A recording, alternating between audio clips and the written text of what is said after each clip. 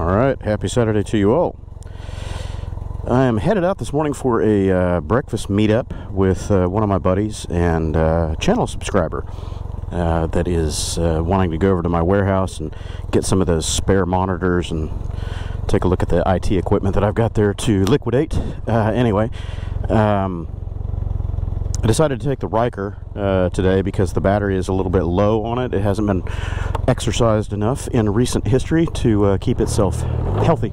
So, run it around, and then potentially, depending on how my day goes, as I get done at the warehouse and toward the middle of town and I head back out this way, I'm going to take this over to a couple of motorcycle dealers out here on this side of town and have them do a quick appraisal, tell me what kind of money they're going to offer, and sell this off, trade it off.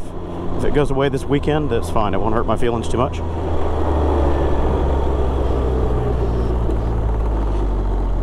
Probably need to take my youngest daughter for another ride on it though before it disappears.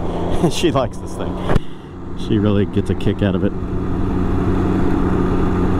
I didn't put my windscreen back on here, but I'll do that later.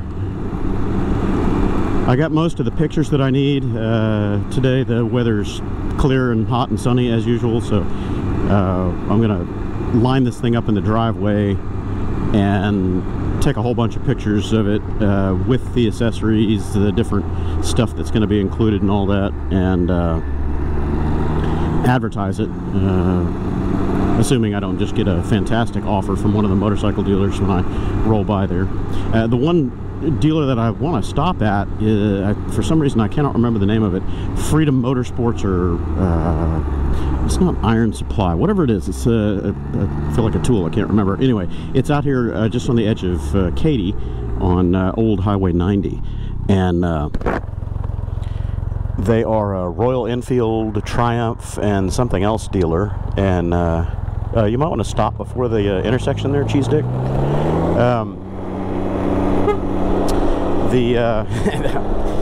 Already backwards on my controls. I want to look at some of the Royal Enfields. I really want to sit down on the little Hunter 350 if they have one, and the Scram 411, because I've been looking hard at those. It'd be something new and interesting to put into my riding repertoire. I've not ridden any Royal Enfields ever. I've never had any exposure to them. I've sat on them a few times, but I've never ridden them.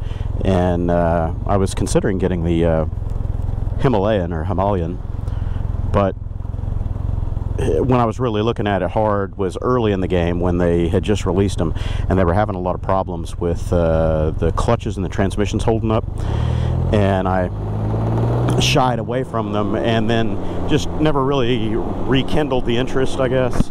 The other issue is they're pretty heavy for what they are, and I just couldn't see the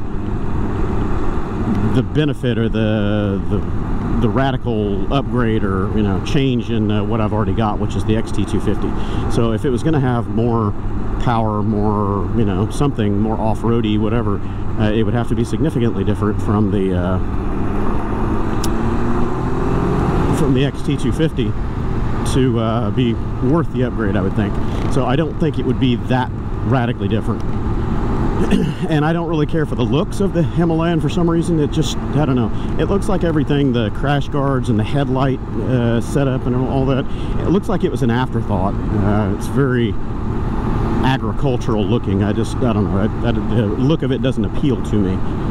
But the Scram 411, which is based roughly on the same bike, I think it's the same frame, same engine, same everything, is missing a lot of those tacked on bits. It's less tacky. So I don't know, that's what I was looking at. Could be interesting.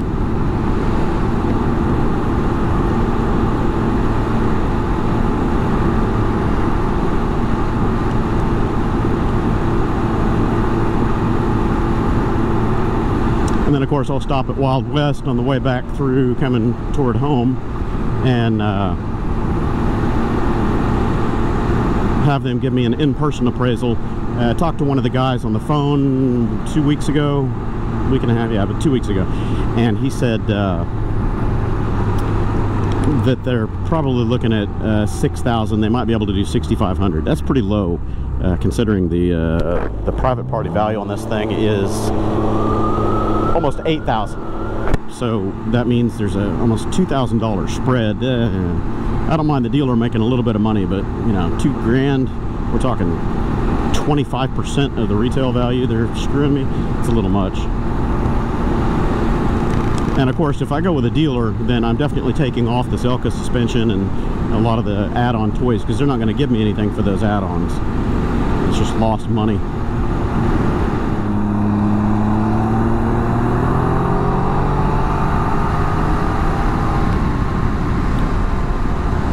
Urban Cruise Missile has been launched. I just wish I could have sorted out the steering on this thing where it's not always darting rapidly side to side. It would have been just great. I could have lived with all of its other faults, fuel economy and, you know, other stuff, but the Can-Am warranty being as sketchy as it is, the CVT when it blew up, that was the final straw for me. I was so pissed off.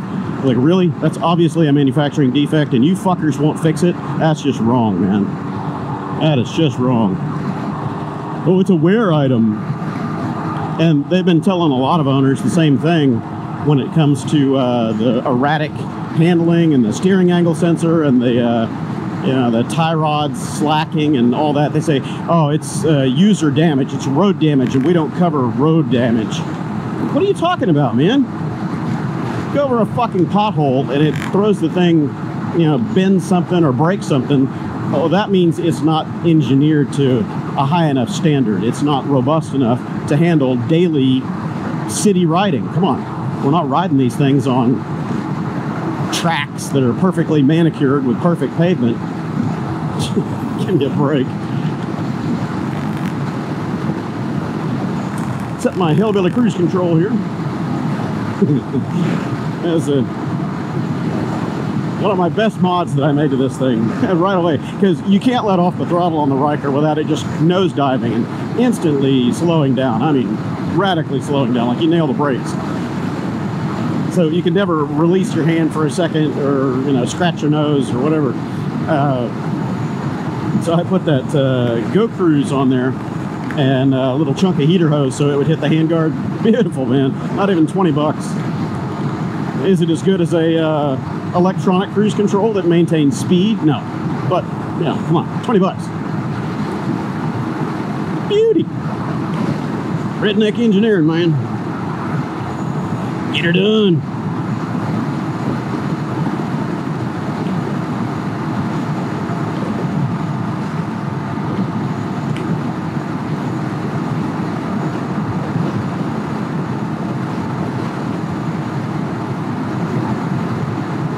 Rocking and rolling side to side, shimmying all over the road.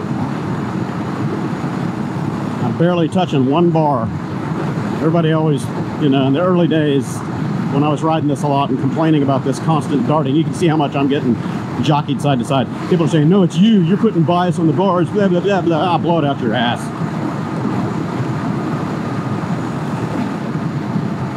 Armchair quarterbacks can go fuck themselves. Been riding all my life, been racing everything with wheels. I know when something is misbehaving and I'm not making up shit. I just can't believe that it wasn't able to be tracked down. You know, I figured, okay, it's going to be an easy fix. You fix a tie rod in, you fix a ball joint, a control arm, something is off, you know, something's got slack in it that's allowing the steering geometry to change, and I'm pretty sure it's this right wheel. It's always been the right side. But yeah, warranty wouldn't cover it. Dealers couldn't find it, couldn't cover it. You know, they have to charge for their time and parts, especially if the manufacturer is not going to reimburse them. So, I mean, they've got their hands tied. I totally understand. So it's up to Can-Am to step up and fix the problem. And if they had fixed it for me, they would have found a lot of the problems for other Ryker owners, and that just would have been good business. It would have been proactive repair on a new product, they would have made a happy customer, and I would have been very vocal about it, even more vocal than the negative stuff that I've said about this. And it would have given them a better test bed, let's say. And I've always said that about the Ryker since day one. Probably go back on some of my earliest vlogs where I was talking about this. I don't think they ever had a USA focus group on the Ryker. This was developed in, you know, wherever, Canada or wherever they did their design and testing. And the first ones that we ever got here were the production models. And I think if they had subjected this to a USA focus group with our roads, our riding habits, our road conditions, stuff like that, they would have gotten better input for this market, for sure. And I say that for myself, selfishly, because I put a lot of miles down on a lot of different machines, so I've got a very wide experience, a good breadth of knowledge on different riding modes and styles. And I could have pointed out a few things to them about U.S. consumers and, you know, our riding and commuting habits and stuff like that, that would have made a better machine for them and for everybody. You know, again, not overstating my importance in the overall scheme of things. I have no delusions of grandeur, but I do have a lot of experience, and a handful of the things that really pissed off new owners or alienated potential owners of the Ryker were usability issues and, you know, just common sense stuff, like there's no way to lock this thing up from the factory. They included the options for it, but they made it an option that wasn't even available for almost a year, and that's the keyed lock over here on the parking brake. Come on, give me a break, man. Literally, give me a break that locks the vehicle, because anybody can walk up to this thing if they know how to operate it even just a little bit. They flip that parking brake lock down and they can push the bike away. They can roll away with it.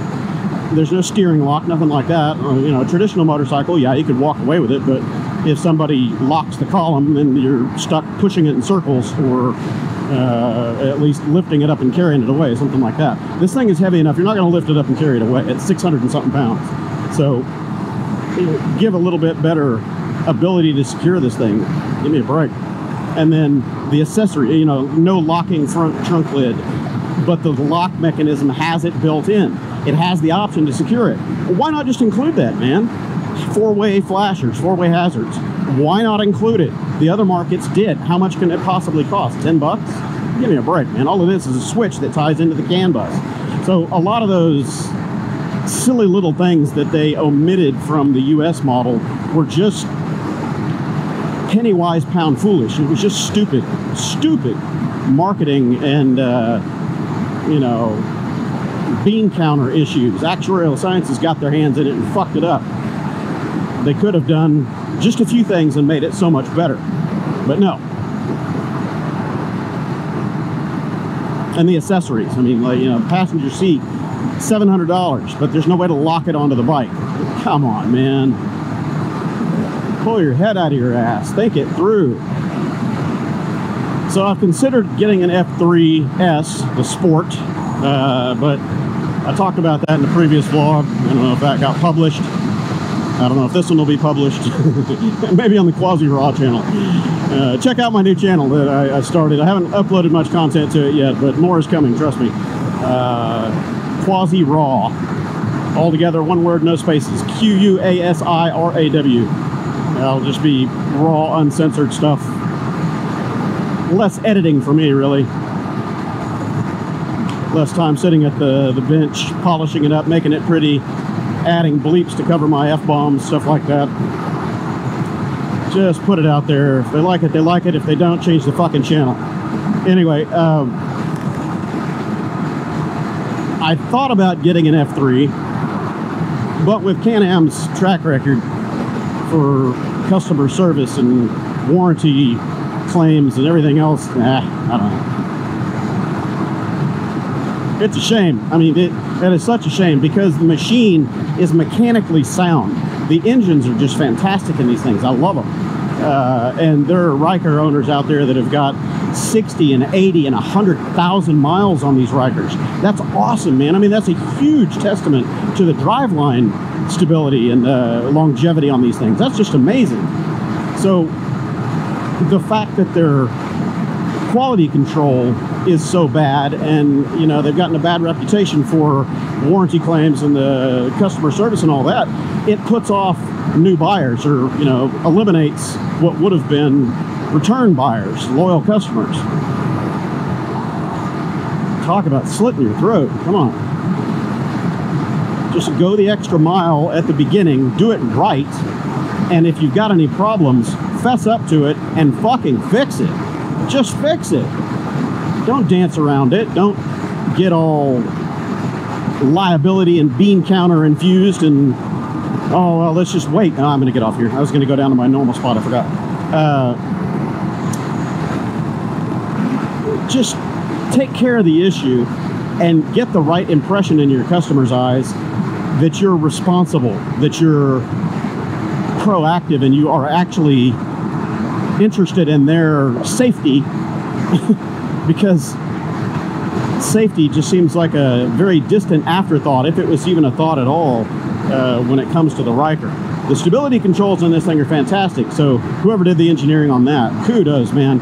This thing is awesome as far as stability, but the rest of it, from a corporate standpoint, and the fact that they don't even let owners know that their wheels might fall off, or you know, you might get a VSS fault because they forgot to secure the wiring harnesses in the fender. Good luck. Sorry about that. Tough shit. Hope you don't get run over. Oh, if your fuel pump fails in traffic, yeah, we knew about it, but we didn't. We ran the numbers, and the numbers said, no, we got to wait for it to fail, and then we'll fix it. If you live through it, hey, great, we might fix it for you. Fucking assholes.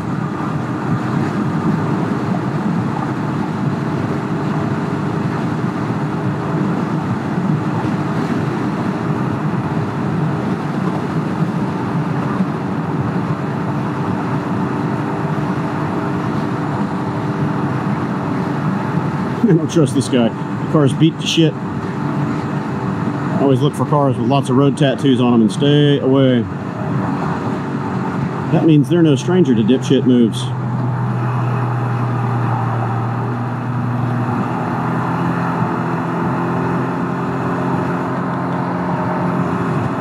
This right wheel is still a little bit out of balance too.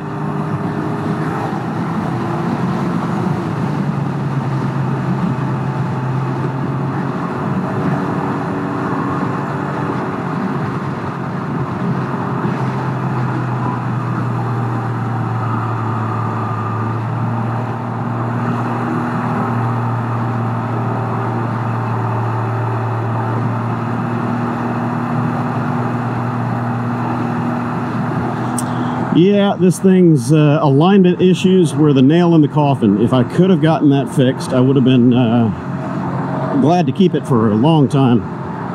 It's a lot of fun to ride when it's not going where you don't point it.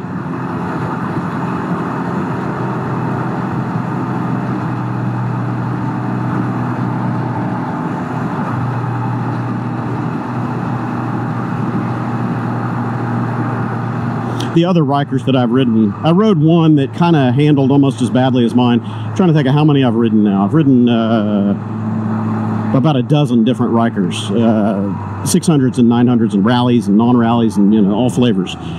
But one of the other rallies that I rode was almost as bad as this one, not quite as bad. And then one of the 900s that I rode was fairly bad, but again, nothing like this. All the others handled fantastically, man. They tracked straight. I mean, yeah, if you get on an off camber or something, they're going to pull a little bit, but it's not a rapid dart to the side like this one is doing, and then immediately back to the other side, you know. It's called bump steer. So they tracked so well, like Kevin's Ryker, Bikes and Pizza. I rode his early on, and I rode Tom's up there, Thomas. They handled so well. I was like, holy crap, that's what I want. That's what my Ryker should feel like. I want that. And they both had Elka suspension on their bikes, and I thought, okay, so Elka, that's the magic bullet. I'm gonna get the Elka suspension. Spent $2,200 on this suspension. Same shit. No change. Well, I mean, these are obviously much better damped. I mean, they're great shocks, but it didn't fix the handling nonsense. And I mean, that just stands to reason, but I thought, okay, if it's the front end chattering, you know, bouncing around and not staying attached to the pavement, well, yeah, it's going to dance around. So let's control those front wheels better. Let's get some damping in there, some adjustable damping, so I can dial it into my weight. And really, I thought that's what a lot of it was, because I'm a lightweight rider. You know, I'm 155 pounds, 170 loaded up with all my crap. So when other people would ride it and they would notice that it handled a little bit funky, but not as bad as it's doing for me. They said, you know, yeah, it's moving around, but I don't see it jockeying side to side like in your videos. So I thought it was the weight issue, and I'm sure that still is part of it, because I'm not settling the suspension, so it's sitting up at a higher ride height with me sitting on it than it would with somebody that weighs 220 pounds. So I thought, all right, well, fine, I'll get some adjustable suspension, I'll get it dialed in for me, and that'll get it at the right ride height to where it's less, like right here, it's trying to go into that damn truck. Try to get it to where it's less flighty. Nope, no joy.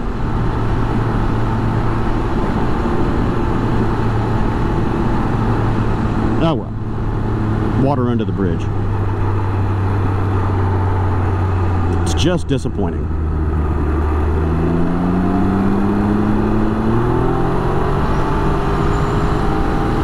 See ya.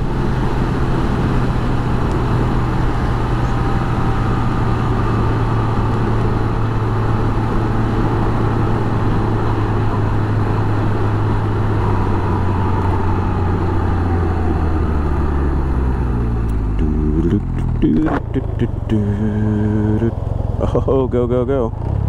Go, go, go. Find that little pedal. It's the thin one on the right.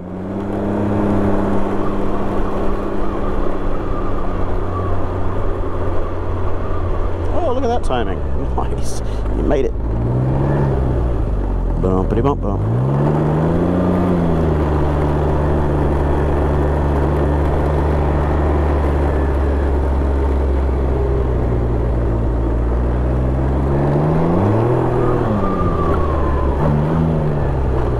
Nice front row.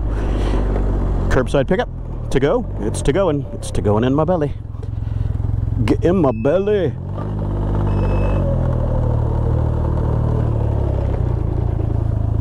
Yeah, good enough. Okay, well, made it to breakfast in one piece. Didn't end up underneath any semis. Almost.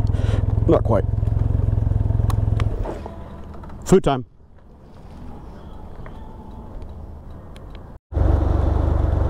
All right, everybody. Breakfast is done, and I'm joined now by one of my YouTube subscribers, Frank. He rolled up this morning on his XR150L. We're going to go over to my warehouse, and he's going to take one of those giveaway monitors that I'm getting rid of. I'm going to be interested to see how he straps it on the bike or his back or something. I told him I got a couple of those motorcycle bungee nets that he could borrow. So we'll see.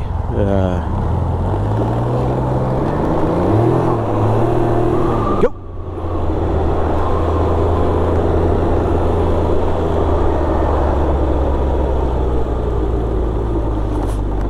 Yeah, so I'll take this thing home later today and put it in the middle of the driveway and surround it with all the accessories on the pavement. Show some pictures with it loaded up with the accessories, back to naked, all the swag around it that I'm selling with it, and see if I can get a good bite. I'd like to get 8,000 out of it.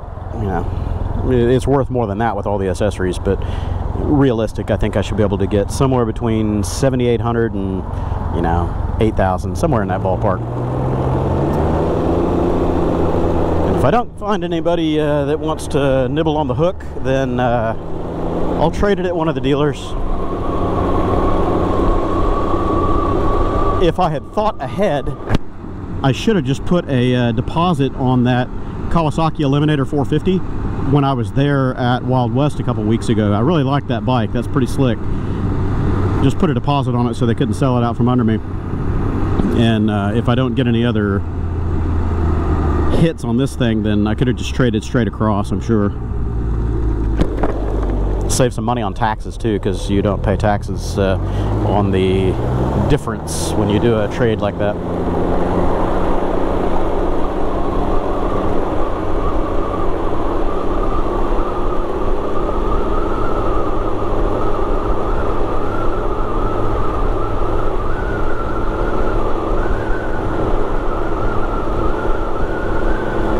So Frank was saying that he's got several bikes, and he has a Himalayan as well. I told him that I was thinking about going over to that dealer in Katy, and he said, yeah, the name is Iron Supply. So I had it right in my head. I just couldn't quite remember. I'm trying to flag him, letting him know that manhole cover sucks.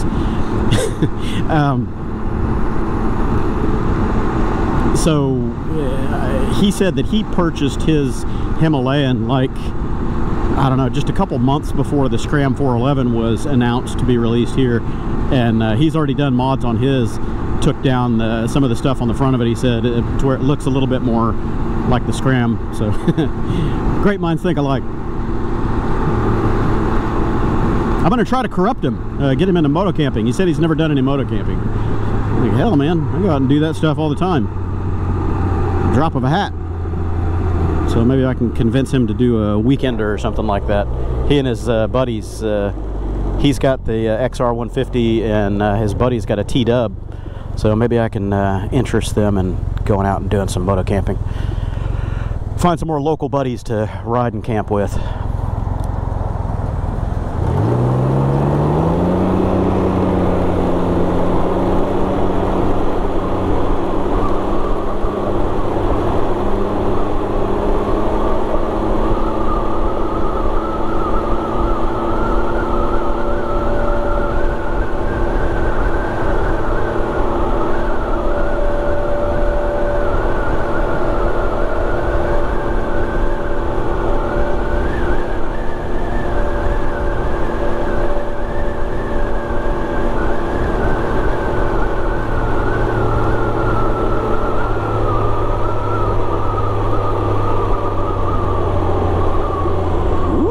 Spicy car. Oh, likey. Oh man, it's got that thing slammed to the weeds. Looks good.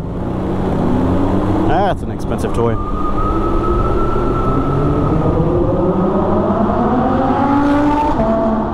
Obviously not that smart, but you know, whatever.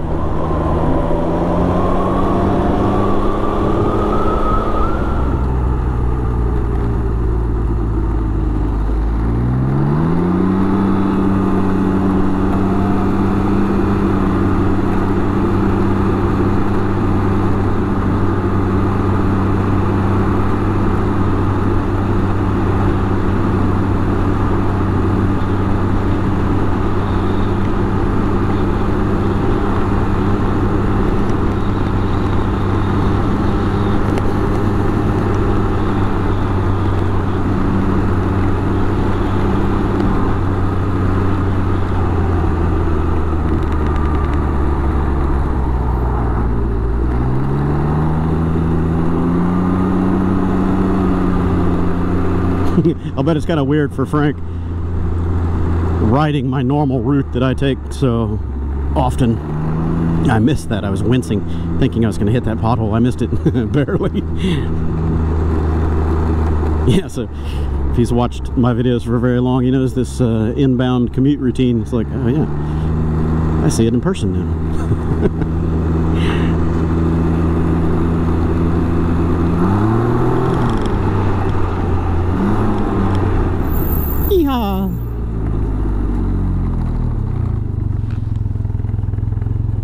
Alright, we have arrived. I'm gonna show off my nasty, dirty storage unit here to Frank and get a monitor out of there for him. Key, start, run, start. It looks like a dirt bike. I mean, all the controls are dirt bikey. Cool. There you go. Oh, you got an Insta360. Awesome, man. Cool. Do you have a channel? I'm trying to. You're working on the channel? Cool. Cool. Yeah, I haven't gotten all the gear to like record the audio and all that stuff. Yeah, and these whatever I do on Instagram. Right, and the cameras don't make it easy to get audio into them. If they would just put a Bluetooth interface for audio, you could go right off of the, you know, the Cardos or something like that, but none of them do it. I don't know why. So cool. All right. So Frank's going to let me roll around on his XR150L here. I let him take the Ryker out a few minutes ago. He raced it around. He's like, yeah, that's different. Different. That's one word for it. So, yeah, cool. Okay, start run. Wow, that's it. That's it. It's running. I was waiting for it to keep spinning over. It's like, is it running yet? I don't even feel any vibration from this thing. This is cool.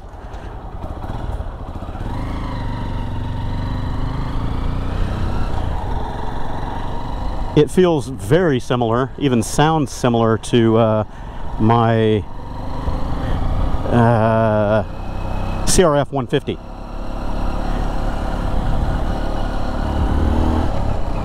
Clutch is really light on it. That's crazy. Ooh, brakes are good. I like the front brake on this thing, man. That's good. The front brake on it is much better than my my XT250. That's the one thing I've never liked about the XT is the brakes on it are just garbage. I mean, they stop you okay, but you got to grab 4 fingers, a thumb, and a prayer to get stopped on that thing sometimes. Yeah, I'm gonna have to pick one of these up. Handlebars are low, so I'd have to put some risers on it for stand-up riding.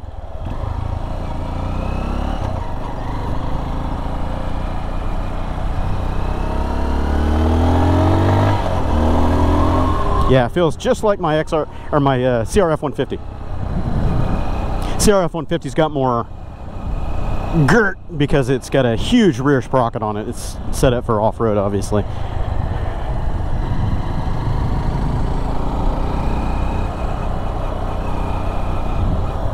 Yeah, this will be fun. I have to ask him how it does at highway speeds. I know they're not really highway machines, but yeah, it's very lightweight. Flickable because of that small-ish front tire. 19-inch, I think. 18 or 19 front. I think it's a 19. It's got sufficient grunt. I like it. I'm going to have to get one. I was going to get one of the first ones, you know, July when they first came out, but or June, whatever it was, but it was Cannonball time.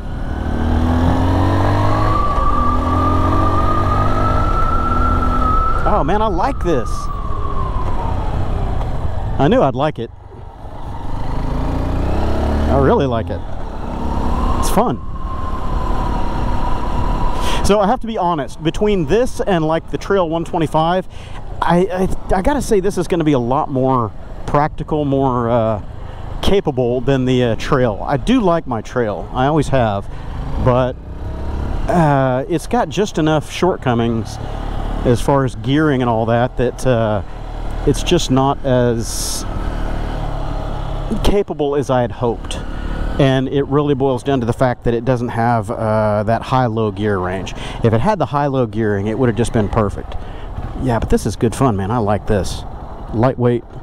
I don't know how much different or better it's going to be compared to the XT250, aside from the brakes that I already mentioned. The brakes are great on this thing. Size and weight-wise, it's almost identical to the XT.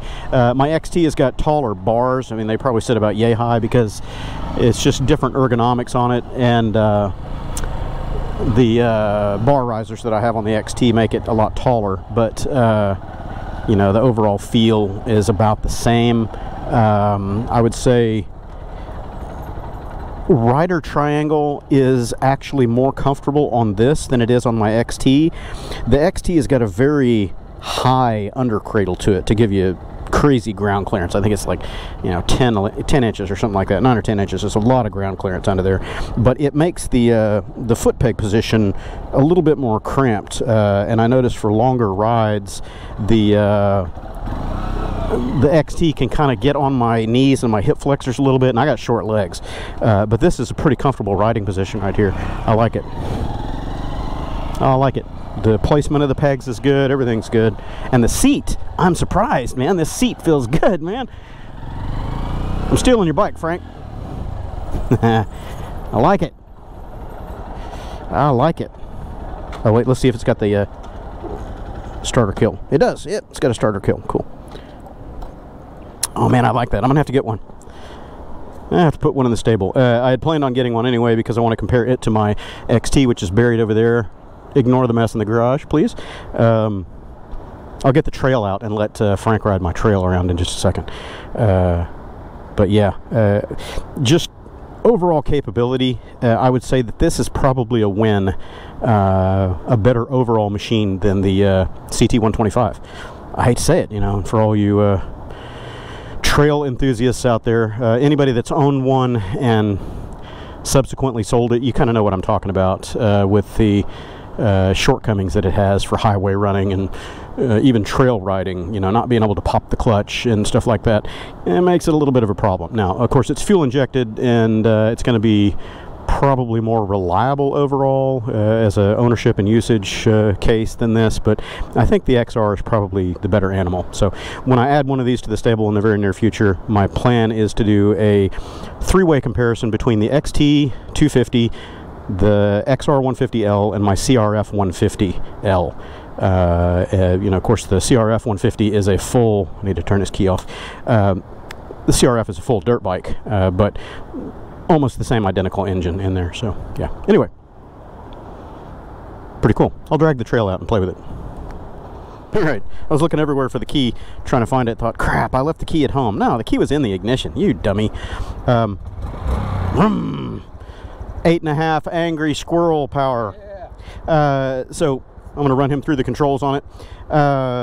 No clutch. The clutch is built into the shifter arm itself, or the lever.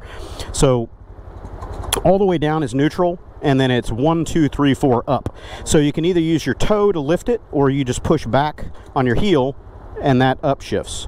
So up or back on here to upshift, and then to go to lower gears you just go down. You can't stall on these, so maybe you can't stall it. The tricky bit, I'll show you, we're in neutral so I can do the side stand. The tricky bit is shifting. So when you let go of the throttle. Yeah, you have to roll off the throttle just slightly as you shift, and then when you're going back into gear, as you push, you release slowly, because that is what re-engages the clutch. So if you jerk it quick, like a traditional shifter, it goes and it kind of lurches around. But you know, you're not going to hurt it. It feels funny. So yeah, have fun, run it around.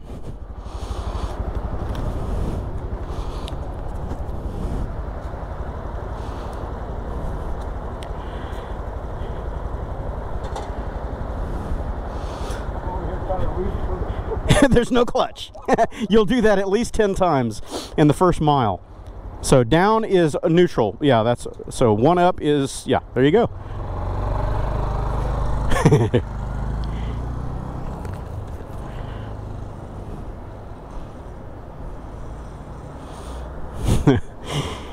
Yeah, I'm gonna have to get one of these. I like that. I like it a lot. I don't have it yet. I was going to get the first one, but Cannonball timing was in the way, so I just said, nah, I'll wait. I've seen in some of the other markets, Mexico and I don't know, not India, but I can't remember where. They're like just under 3,000, like 2,875 or something like that. But once you get taxes and fees and everything on there, it's going to be another grand above that. Yeah. In the other markets, Mexico and some of the other places, I've seen people doing a 21-inch front wheel conversion on it, and they get it off of another bike. I'm not sure which other bike. That way you can get more tire size options, because this 19 is apparently not all that popular for front tire sizes, so people are having difficulty finding decent off-road rubber. These are very street-oriented tread. It's not really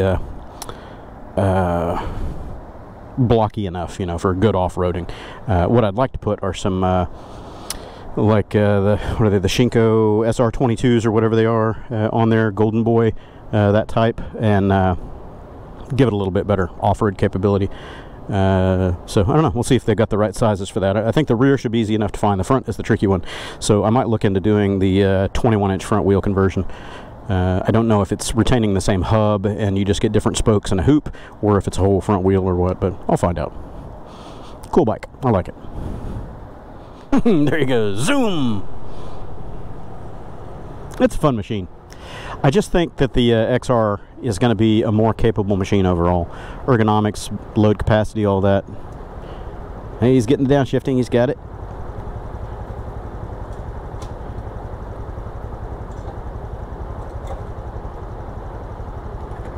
Pretty cool. What do you think?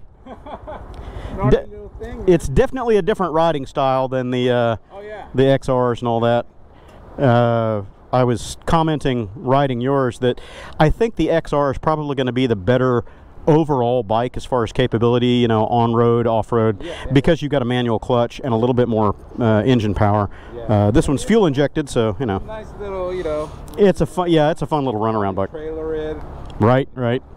It just doesn't have quite enough highway chops to get to the trailheads to ride long distance. I mean, I've done a 16 or 1800 mile trip on it, but it's really straining to maintain 50 to 55. I mean, that's kind of its upper reach. So compare this to the Cub, it's what, you think it has like the same? It's the same basic design. It's almost the exact same engine, but the Cub, because of different gearing and tuning, it's got almost 10 miles an hour top end on this one. So the Cub gets along. I'll air up the Cub. The tire's low on it. I'll let you run it around too. It's fun. It's similar, you know, engine feel and everything, but the gears are longer in it, so it's better road use. All right. So here he's going to take off on his maiden voyage on the Cannonball Cub. So one up. Yeah, I've got that thing pretty far back. You might need to use the heel. Yeah, you might have to learn the heel shift. I told him there's a pretty marked difference in the feel of the bikes. Even though they're very similar, the gears are much longer on the Super Cub. It's much more road focused. Oh, that feels good. Whoo, buddy, let me tell you, it is some kind of hot out here today. The humidity is just through the roof. It's like 85% humidity or something. Ugh, brutal. 92 degrees and that much humidity. It's just gumbo. Houston swamp soup. Ugh.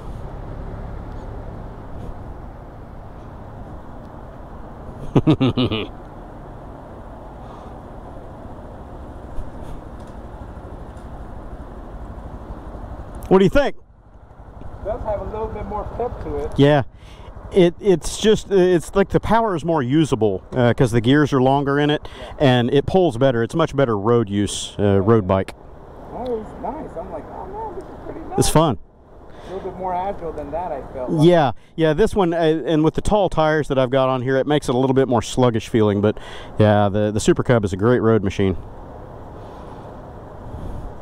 I like taking this thing out on the weekends and just back country roads, back highways out west of Katy and stuff like that. It's comfortable too, I mean. Yeah, it's a very comfortable machine. If it just had a tiny bit more horsepower, maybe like 2 or 3 more horsepower, and double the gas tank, because it's only got a 1 gallon gas tank.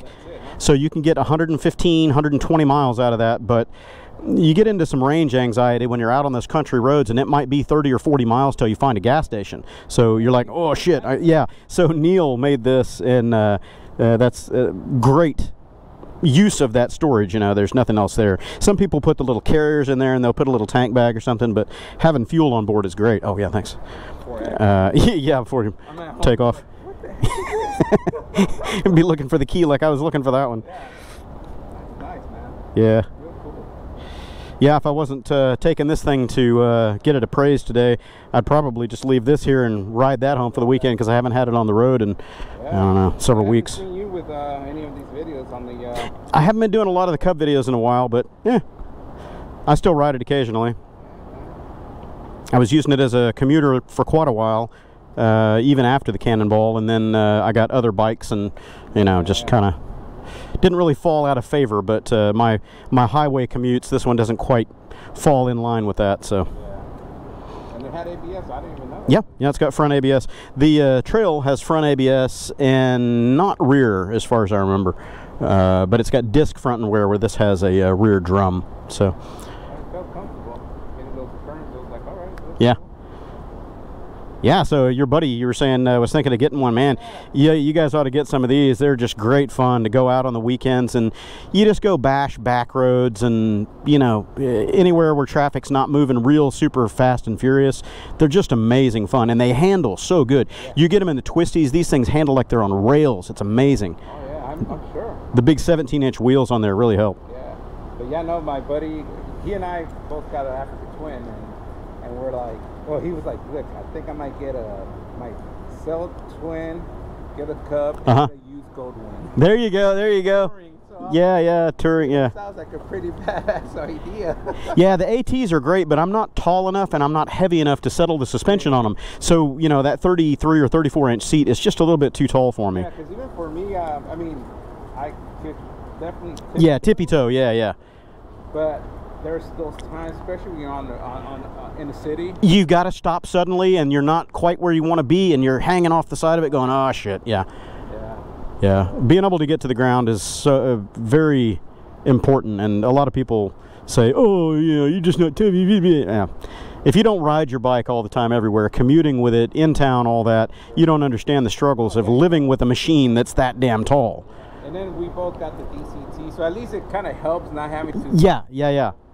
Use the clutch all the time. Yeah. At the same time, it's like, it's just yeah. so heavy of a bike. Yeah, it's heavy. And the reality of those adventure bikes these days, yeah, in the right hands, they're world tour capable, but they're heavy. Yeah. And when they go down, they break stuff. Yeah. And it's just, you know, you're manhandling a 500+ pound machine off road. It's just not cool. Yeah, I dropped mine, I think a few weeks after I bought it. It came with the OEM's pannier cases. Yeah. Well, it fell and it cracked. Oh yeah. And I was like, really? Yeah. And if you really have an off, you know, doing 2-track or single track or whatever, and you dump them, you're going to break stuff. You're going to break your rear subframe. You're going to break your pannier mounts. You're going to break all kinds of stuff because they're just so heavy. That energy has to go somewhere. Yeah, because it's such top heavy. Yeah, they're very top heavy machines. My handguard, it cracked on the side that it fell. But like I said, the pannier case. So at that point, I got myself one of those, the Pilot was soft bags. Tusk. Yeah. So I mean, it's good. It's good. We did a trip out to Kerrville a couple months ago. Yeah. I looked at your video. Oh yeah. Okay. Let me see this Twisted Sister. We want to go check it out. Twisted Sisters is great, man.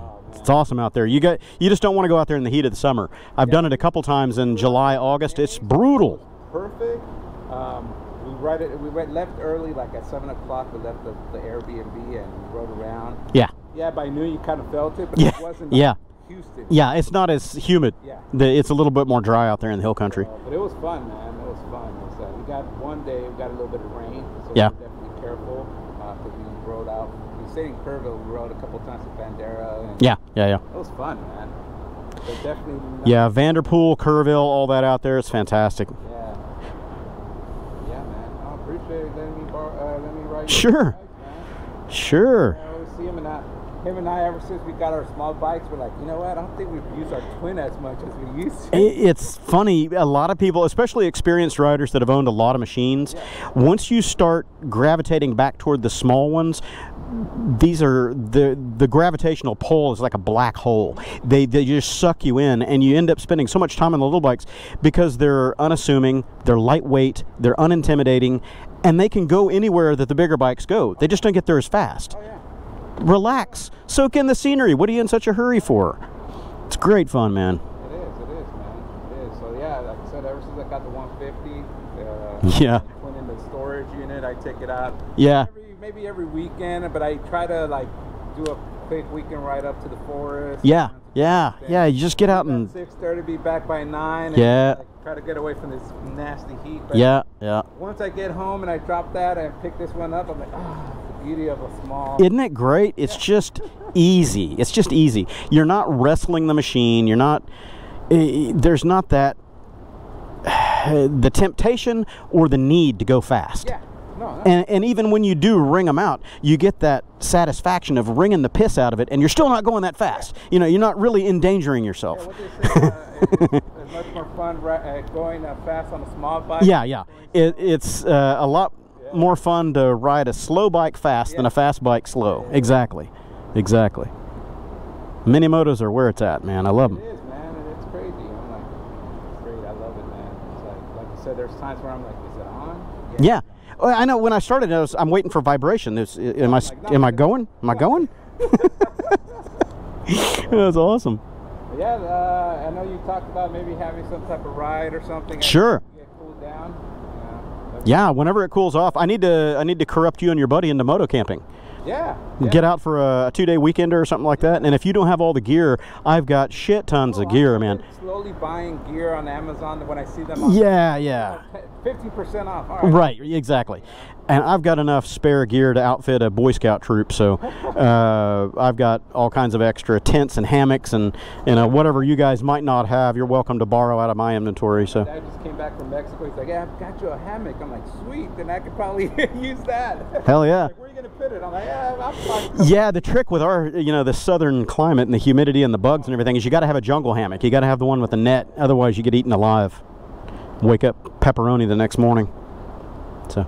Cool. Well, I'm going to shut down the vlog and we'll put the toys away and figure out what's next for the day. We see what they tell you on that, man. It'll be nice to hear that. Yeah. Well, hopefully I get a good private buyer. If not, I'll trade it in on something. My original thought was if I get enough trade-in for it, I might trade for the ADV 160 scooter and that. Plus a little bit of money, I mean, because the combined total of those would be about $8,500 or something like that. But yeah. Yeah, I saw that you kind of fell in love with the Eliminator. Oh, I like that Eliminator, man. I was talking about that on the way here this morning. If I'd been smart, if I'd been thinking, I would have put a $500 deposit on it and just had them hold it and sit on it. And then traded this in for that? Just straight across. Here, take this, give me that bike. We'll just swap. But they already sold that Eliminator the next day, I think. So, oh well. Okay. Well, welcome back to the day in progress. And Thunder over there dumping heavy stuff in the dumpster. Yeah, so anyway, had a fun morning. Frank came by and met us for breakfast, and we came over here to the warehouse and played with the toys over here. I rode his XR150 around a little 1 mile loop or something like that, just farting around. I love that bike. I've got to get one. I knew I'd like it, but I really like it. Friggin' moto addiction. I let him ride the Ryker and the Super Cub and the Trail Cub, and he thought those were pretty cool. He's apparently got a bunch of bikes. He's a moto head like I am. He's got an Africa Twin, Himalayan, the XR150, and I don't know what else. He said he's got several bikes. So yeah, I told him have to meet up one of these weekends. He and his buddy have both got Africa Twin DCTs, and I said, yeah, we got to go for a breakfast run or a little weekend ride or something one of these days, and let you guys ride the Rebel DCT, because you already know that motor and that powertrain feel. It might be interesting to feel it on a different chassis, I don't think I'll ride their Africa Twins though, because they're a little tall for me. I've ridden them before, it's okay, but I'm really tippy-toeing that thing. Just a little too tall for me. I'm hoping that the Transalp makes it to the United States. We'll find out.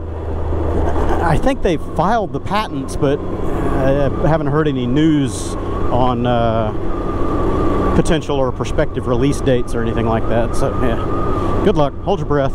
Try not to pass out. So if the Transalp makes it here to the States, hopefully its seat height is a little bit lower or maybe narrower to let vertically challenged people like myself get to the ground. I've got a 30-inch inseam, and we got a 34-inch seat. That doesn't work out too well. And as I've said, I'm not very heavy, so I'm not, I don't have enough mass to settle that suspension, squat the suspension down. If you're a little heavier, you get those taller seat heights, usually a 2, almost 3-inch seat height discrepancy between the seat height and your inseam isn't that big a deal if you're heavy enough to squat the suspension, because then it's going to shrink an inch or two anyway. But if you're already just kind of right on the edge there and you're not heavy enough, it's just very uncomfortable to ride those things in town, because you got to get your feet to the ground quickly and unexpectedly, and it's not always planned. sudden stops or one thing or another, just, you know, not navigating the crown in the road that you didn't expect, that kind of thing. So it can be challenging, and I've dealt with it all my life with all the big bikes that I've owned, and, you know, everything from, you know, adventure bikes to touring machines, you know, my Gold Wings and Kawasaki Concours and Voyagers and all the big bikes that I had. Those things are, you know, right around a 30-31 inch seat as well, but they're very wide. They're extremely wide, so that leg bow, getting your feet down to the ground, is a trick. So I always had to have the seats sculpted out a little bit for me. In the case of the Gold Wings, you could lower the air pressure in the rear shocks a little bit, squat them down. The bigger bikes, sport bikes, stuff like that, over the years I've always put in different dog bones, the rear suspension link, to shorten them a bit and drop the forks and the triple clamps, you know, half an inch, something like that, just to give me a tiny bit more purchase to the ground. It always helped. But with adventure bikes, when you do that, they've already got such long throw suspension, and if you're artificially shortening the suspension, if you don't also shorten the bump stops or the, you know, collars inside the suspension, you end up bottoming out your chassis or grounding out stuff you didn't anticipate, because the suspension still has the same stroke it had before. You've just placed the bike lower on it. Not always a good idea.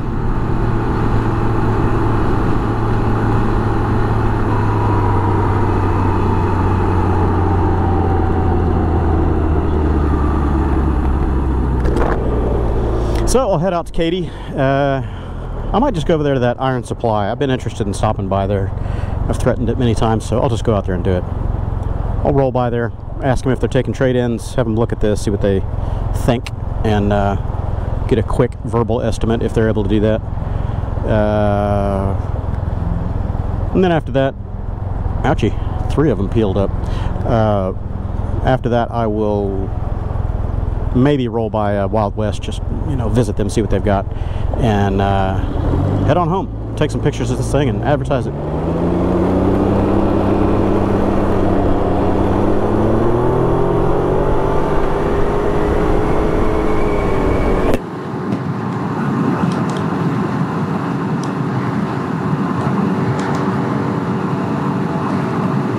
While I'm out that way toward Katy, I can stop by Buc-ee's and top this thing off with some ethanol free.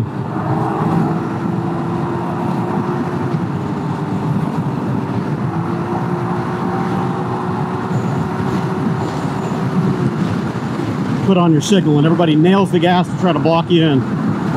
Eat my ass.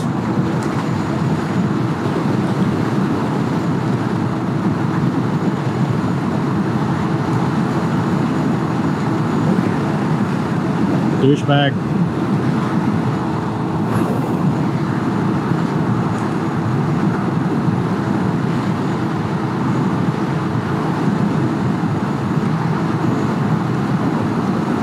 Hillbilly Cruise, engage. Left, right, left, right, left, right.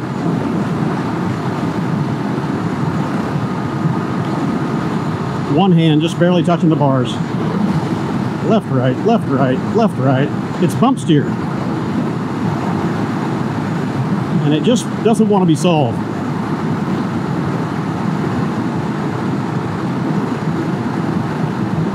I'm sure whoever gets this thing from me or buys it from a dealer or whatever, if they dig into that right suspension and just replace both control arms, the ball joints, all the stuff, I'm pretty sure it's the right side. That might cure all the ails on this bike. I just don't want to dump another 2,000 bucks into it. The suspension pieces are 1,600, 1,700 bucks, and then you can do the labor yourself or pay a shop 1,000 bucks to do it. Not going to be a cheap fix. Ooh, look at this, left, right, left, right. Barely touch it, one hand on the bar.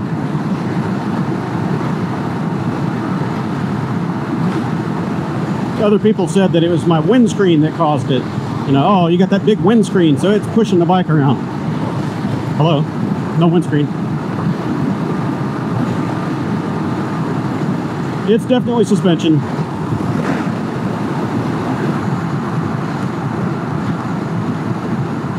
I can never remember how far down it is on 90, so I'm going to get off at Pin Oak up here.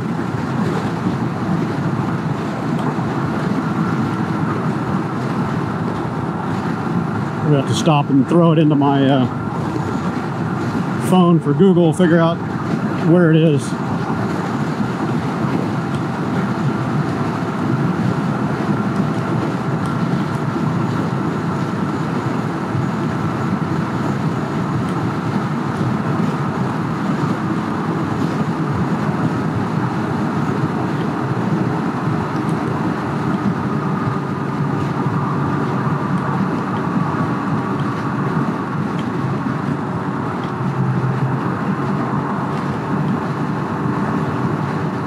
Backed into a pole.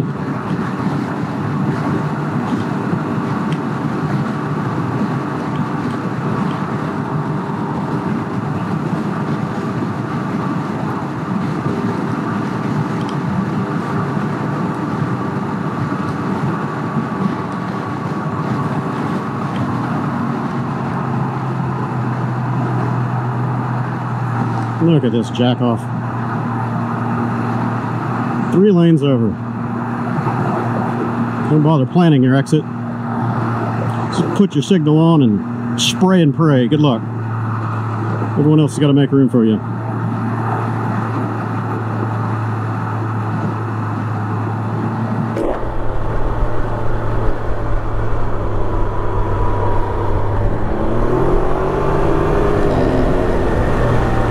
Figure out where you're going behind me somewhere, jackass.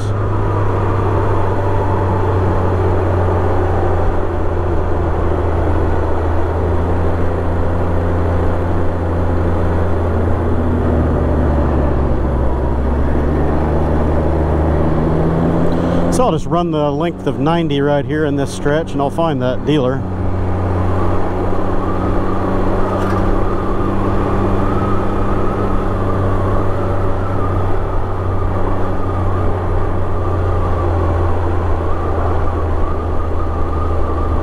There's a restaurant over here I was wanting to check out one of these days. It won't be today because I'm not that hungry yet, but I remember passing by. There was a restaurant kind of in this area that had motorcycles sitting out front. I was like, oh man, I'd have never even realized that was a restaurant had I not looked over and seen the bikes sitting out front of it.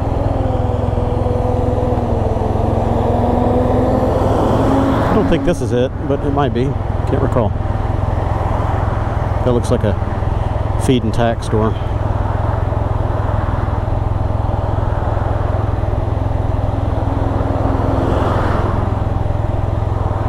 Holy shit, it's hot. Ugh.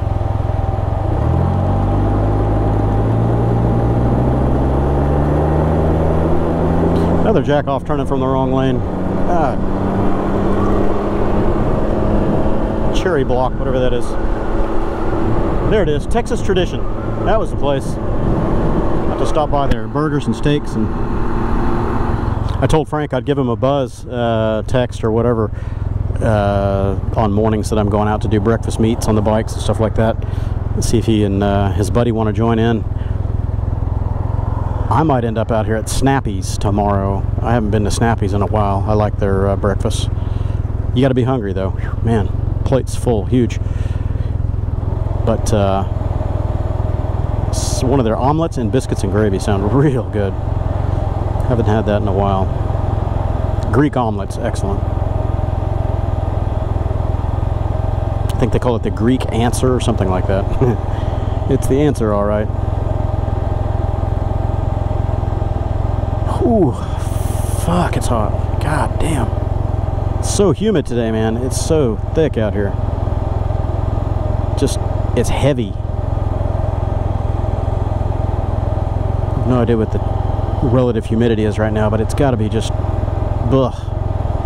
80% or better. It's so unbelievably thick.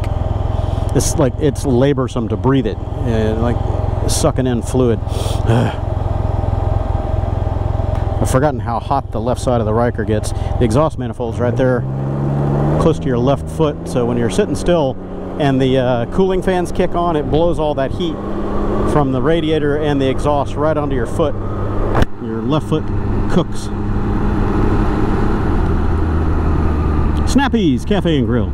They're packed. Well, doing good business today.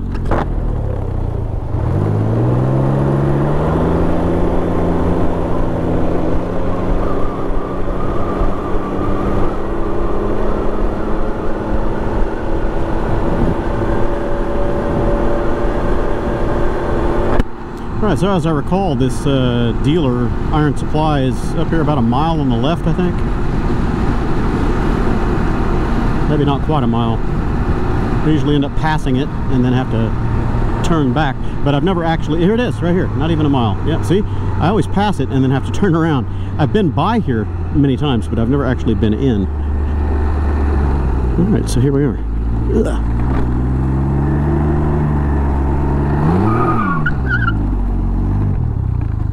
Yeehaw.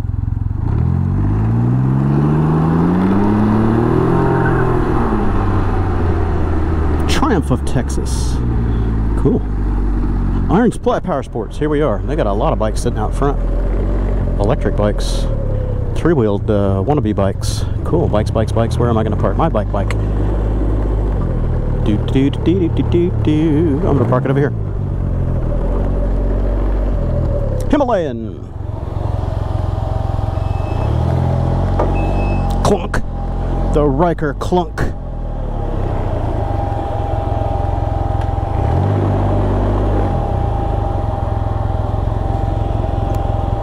Okay, cool. Let's go look around.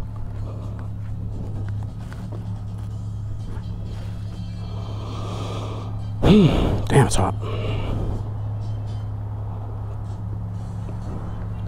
I don't know how long I'm going to keep this helmet on. Whew. I need the helmet for the camera, but I don't need it for the heat, I'll tell you that. Scram 411. So yeah, this is what I wanted to come look at. It still looks like a Himalayan, but it's minus all the add-on. Now, you guys tell me, does that look like an afterthought to you? It doesn't blend with the bike. I don't know. Something about the aesthetics of it I've just never cared for. But these are a different story. It's basically the same, but more naked. I like that. I'm gonna have to give that a sit, see what it looks like. I'd rather get one that's not baking in the sun, but we'll see. Cool. Got electric bikes and Triumph bikes, and what do we have here? What do we have here? CF Moto. That's cool looking. Papio. Little Grom clone, but that's kind of cool. I have never seen that. CF Moto. I didn't know they had CF Moto here, but that's interesting. With the Interceptor 650. Oh god, I like that. That's, ooh, this is slick looking. Oh, that is so good looking, man. I like that. I hope they've got one of the Hunter 350s here. I'm going to go digging around and then I'll put the helmet back on. But I don't want to leave it on right now because I'm starting to seriously get dizzy. It's so hot out here. So crazy hot. RE, that's the classic 350. Hunter, here it is. Hunter 350. I don't like the white so much, but yeah, I'm gonna give that a sit. And they got a couple of scooters back here in the back. No, that's a bike. I'm gonna take this off and go looking. It's hot. Oh, well, I'll take you inside, then I'll turn this off because the camera's just about to shut down anyway. It's too hot. Oh Lord, it's hot. Howdy. What's going on? I'm shopping. All right, I've been in here monopolizing the sales guy's time. He actually was over at Wild West for 14 years. I thought he looked familiar. I knew him from over there. Look at this, man. This is the one that I like right here. I really like the silver and light, whatever that, lime green, whatever color that is. I like this. This is really good looking to me, and that is even better looking. $39.99 for a brand new 350. That's just awesome. The 23s don't have the little navigation thing as standard equipment. Now it's an option. For the 22s, I think it was standard, but 23, it's an add-on. But this bike is really light. I like this, man. I might just have to get this. I mean, I could put it on a credit card right now. I shouldn't. I'm trying to temper that urge. $39.99, under $4 grand for a brand new bike. And from what I understand, this motor is just a peach. Real smooth, not terribly powerful or anything, but very efficient, fuel injected, smooth. I like it. And then the other bike that I want, that I've been looking at for quite a while, and this is exactly the one I want, the yellow and silver Scram 411. it's arguably more machine. It's a bigger, physically larger machine, bigger engine, but just as nimble and lightweight feeling, slightly taller seat. Get it out of here so I don't hit that bike. And very good seating position. It's essentially the Himalayan, but the ergonomics feel different. The seat feels better to me. It doesn't have all that crap up here in the front. It's a 19-inch front wheel instead of 21, and a few $100 less than Himalayan, $50.99. So $5,100 versus $39.99. So what, $1,100 difference, $1,200 difference. I want both of them. I don't know which one I would prefer. I would have to test ride to know. A little bit of slack on that clutch needs taken up, but yeah, I mean, this just feels awesome. Oh, and this does have the little tripper. I think they call it the Royal Enfield tripper, whatever. It's a little turn-by-turn navigation system, Bluetooth to your phone. So, is that off? Yeah, that's just needing to be readjusted. It's tilted too far this way, so that's got to roll down. Anyway, yeah, I don't know. I'm trying to not get another bike. Why am I here? Because I'm going to be tempted and I'm going to get another bike. Anyway, I'm going to walk you around the showroom for a minute. This place is one of those optical illusions. It's much larger inside than it appears to be outside. So you got one section of showroom here. I'll take you around there, show you that stuff in a minute. But then you've got this entire other section over here. Parts, service area. Got a sofa and a table and lounge, and you got motocross gear and all kinds of stuff in here. You got little bikes, big bikes, all kinds of accessories, helmets, riding gear. You got bikes, gas. You got a lot of the CF Moto stuff, and I'm going to have to get out of this room because there's music. I got to talk over it, blah, blah, blah. We got adventure bikes, CF Moto, Suzuki, and a couple more things around the corner over there. I'm trying to evade the music. Pardon me. Got to get rid of the music. I might have to cut that whole section. YouTube is pretty evil when it comes to copyright strikes. So, yeah, anyway, neat place. Now, apparently, they're not going to be here too much longer. They're moving to a much larger store over near Buc-ee's. Just down the street from here a couple miles, and they will be selling another bike brand there that I won't mention because they're not allowed to sell them here until they move into that new location. Oh, nice. Look at that. Oh, that's a good looking light. Triumph. Ooh. Oh, she's so sexy. Looks like a hardtail, but it's not. There's your monoshock in the back. Oh man, that is cool. Me likey. Not much of a touring bike. You're not strapping bags on this bad boy. There's nowhere to put them. $13,095 for a 23 Bonneville Bobber. Ooh, she pretty. She real pretty. Oh, that feels interesting. The seat sucks. Oh, the seat's absolutely horrible. The ergonomics feel good. I like the ergonomics. I don't like that seat at all. The seat is very hard on the edges right here. Not comfy, not for my frame. Looks good though. And then of course, you know, the Rocket. If you got deep pockets and enough gonads to handle this thing going down the road. Rocket 3R, 23,000. Tasty. I think I'd rather get a Diablo than that, but you know, I'm not into those kind of bikes anymore. Here's a little Trident. I was looking at these a while back. I never did get my money back from that one dealer that stole, what was it, 4,000 bucks? Can't remember how much I gave them for a deposit on the new RS660. Never got it. Aprilia. But I was looking at these as a potential alternative. I do like this Trident. It's a nice little bike. They don't have a sticker on it, price-wise. Ooh, I like it. I like them all. Still have a big enough garage to hold everything. More Triumphs. Nice. Too tall for me. Fun, but too tall. That's good looking. Ooh, me likey. Bonneville Speedmaster. 13.5. It's not a bad price. Is that seat any more comfortable? Ooh, it actually looks fairly okay. Ooh, that feels pretty good. I don't think I like the bend of the bars. I would prefer a little bit more straight bar on this because they're too pinched in this way. It needs to come out a few degrees, but you know, you could always put different bars on it. Feels good. Shiny polished tank. It's so pretty. 3D, hello. Nice. I've never owned a Triumph, and I've never owned any of the Royal Enfield, so I don't know. Royal Enfield are more in my impulse purchase buying range than those are. Just because of the price tag. I like this. Man, which one should I get, everybody? Should it be the Hunter 350 or the Scram 411? This?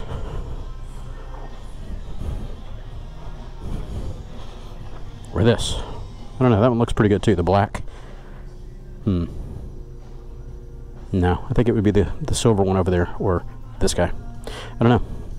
What's it gonna be? What's it gonna be? They did an appraisal on the Ryker, but I haven't heard the numbers yet, so I'm gonna find out.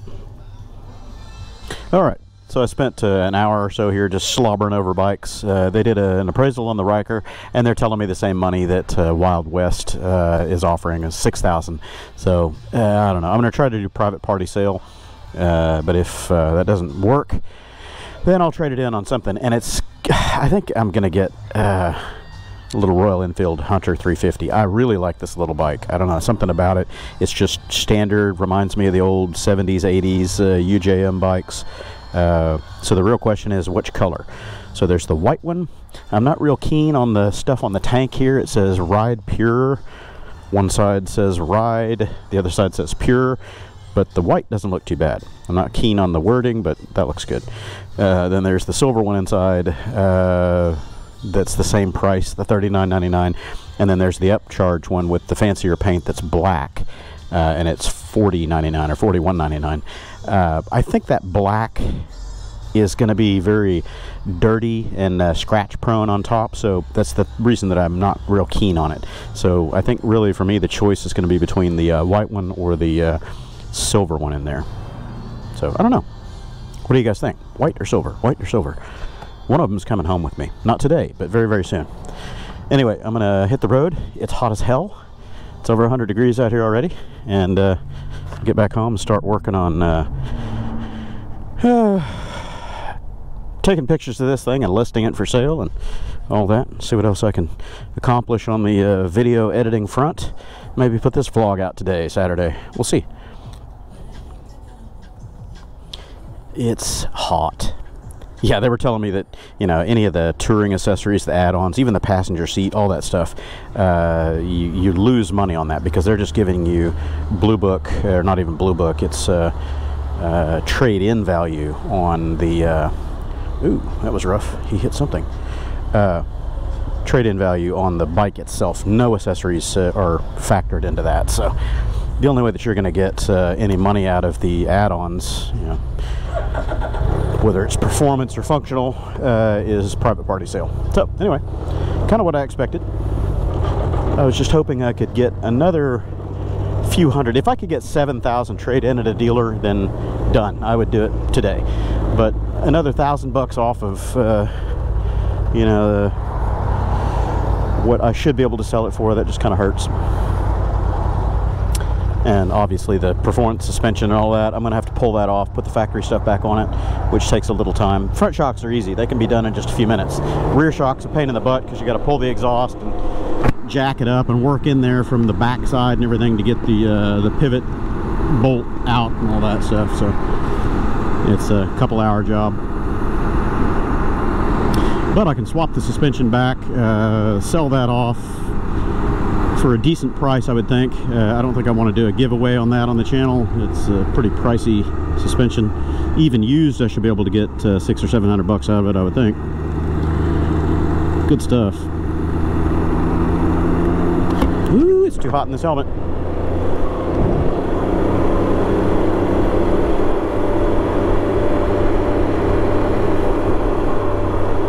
I'm glad I stopped there, though. That was pretty cool. Edward, the sales guy, I need to look back at my paperwork, but I think he's the one that I bought my CB500X from there at Wild West back in 2015. Pretty sure he's the guy. Texas tradition. I'm gonna have to come back here and eat. I'm not hungry right now, but burgers and steaks. Hell yeah.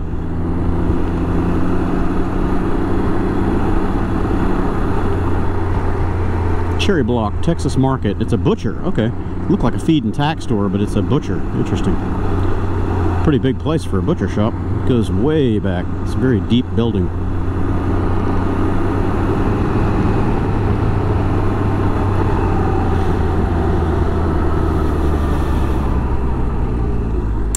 Wow. Mall is busy.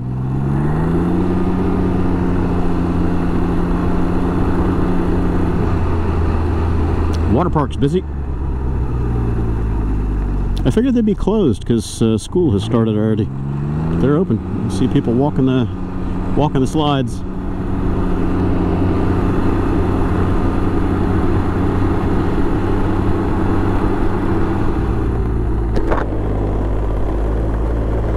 Just wandering around on a Saturday.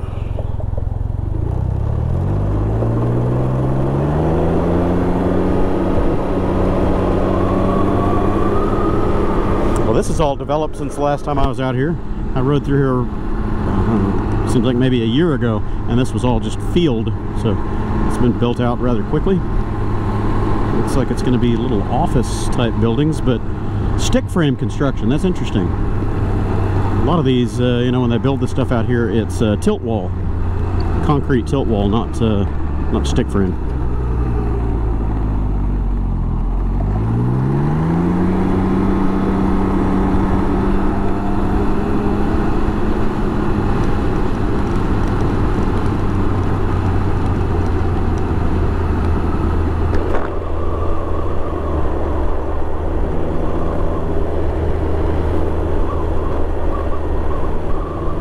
Man, it's been a while since I've been out here. This intersection has been drastically improved, and that going that way didn't used to be there. Oh man, I'm gonna have to come over here on one of the mini motos and go exploring, go through the road closed area.